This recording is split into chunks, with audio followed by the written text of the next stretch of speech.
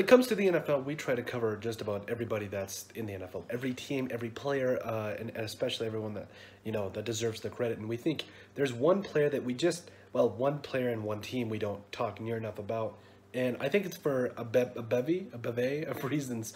And that team and player would be Jonathan Taylor and the Indianapolis Colts. Now, the thing about the Colts is when they brought in Carson Wentz, I honestly didn't know what to make of it at first. I thought they would definitely be a playoff team and potentially be a Super Bowl caliber team if everything started clicking. But my question was, how was a quarterback like Carson Wentz, how is he going to come back from his years in Philadelphia? And I think he's done that to an extent here. And right now, I think the Colts are a good team. I think they've got a lot of things going for them. But I also think that there's a lot of things that have to kind of go right for them to kind of make the playoffs. They've got, if you look at their schedule moving forward, they've got a couple of tough games.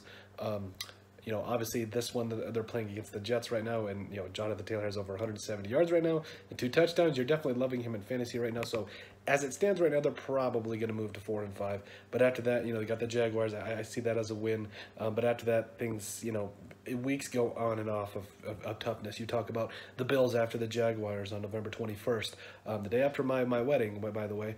You also got the game against the Buccaneers the week after that. So, 2 tough teams, that potentially are probably both going to be playoff teams. And you got a game against the Texans. The Patriots are tough. Then against the Cardinals. The Raiders, you guys know what we think about the Raiders. They're a solid team, and they're definitely coming out of the AFC West right now being tough. But, I think that, honestly, the Colts deserve a lot of credit, and I think they can still make some noise throughout the rest of this year. But I think that it definitely needs to be said of how impressive they are. In the AFC South, there's not a ton of great competition.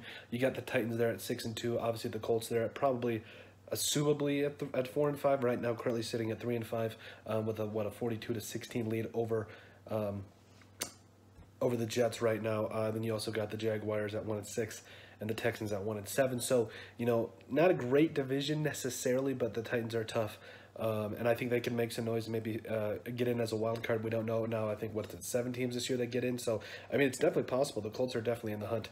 And they're a tough team. I think, you look at guys like Carson Wentz and the rest of those boys. I think that this is going to be something very interesting. I think they can all find a way to make some noise in the playoffs. But Jonathan Taylor right now, so far in this NFL season, he has looked amazing, and I think if you look at a guy from Jonathan Taylor from last year, had over 1,100 rushing yards, 11 touchdowns, also had 36 catches, averaging 5 yards a carry. 5 yards a carry, that's pretty incredible. So, and then now, obviously playing like a top running back at the halfway point through the season. About 9 games in after this game, he's going to have over 800 yards. He's going to have 8 touchdowns, so he's very clearly going to be the main bell cow running back for him, even though Nyheim Hines is also very talented. But overall, this is just a very talented team. I do foresee the Colts just all around being a tough team to beat, no matter who they're playing. If they can get things moving, if Carson Wentz can, honestly, he doesn't need to be that impressive. If they can get Jonathan Taylor the football, throw a couple of first downs, throw a couple of touchdowns. Carson Wentz doesn't need to be his former MVP self. He does not need to be that with the Colts. They've got a respectable defense. Carson Wentz is tough so far, having a pretty good season. 14 touchdowns and 3 interceptions, passing for over 1,900 yards, completing about 62% of his passes. And like we said, they've got good running backs, and Nyheim Hines, also Marlon Mack on the backfield there. And then Michael Pittman, who honestly caught a couple touchdowns last year. He has 45 catches, nearly 600 yards on the season so far, not including this Jets game. This is all stats, not including this Jets game. So, we'll wait for the NFL to update that. But, this is a good team. This is going to be a lot of fun to watch. And I think that, it's all going to be led by Jonathan Taylor, who is ready to take over. That's right. Now with Derrick Henry out with his season-ending ankle injury, I think this is going to be a tough team to beat.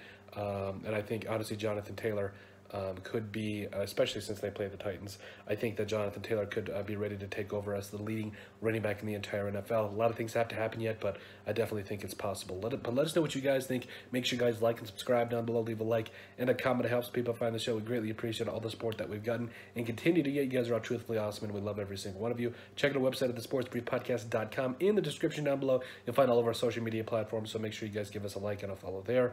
Also, give us a listen and a follow on iTunes. And also, if you have anything you would like us to cover, make sure you send us an email at thesportsbp@yahoo.com or put in the comment section down below, and we'd be glad to cover it. But let us know what you guys think about the Indianapolis Colts and Jonathan Taylor being ready to take over.